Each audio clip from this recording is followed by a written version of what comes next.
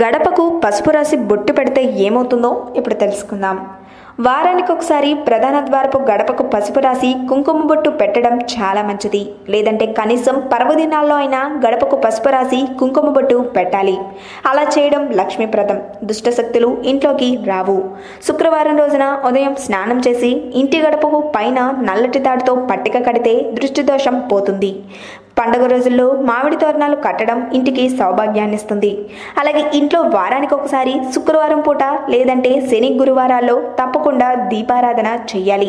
ప్రతిరోజు చేస్తే ఇంకా మంచిది. పూజ గదిని ఎప్పుడూ పరిశుభ్రంగా పవిత్రంగా ఉంచుకోవాలి. స్నానం చేయకుండా అపరిశుభ్రమైన దుస్తులతో కాలు కడుక్కోకుండా పూజ గదిని ఎప్పుడూ తెరవకూడదు.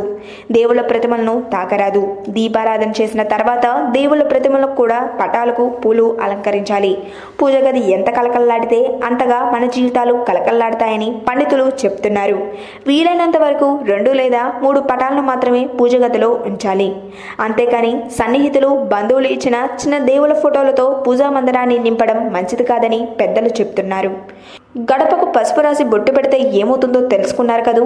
ఈ వీడియో కనుక మీకు నచ్చినట్లయితే లైక్ చేయండి, షేర్ చేయండి. మరిన్ని లేటెస్ట్ అప్డేట్స్ కోసం మా ఛానల్ని సబ్స్క్రైబ్ చేయండి.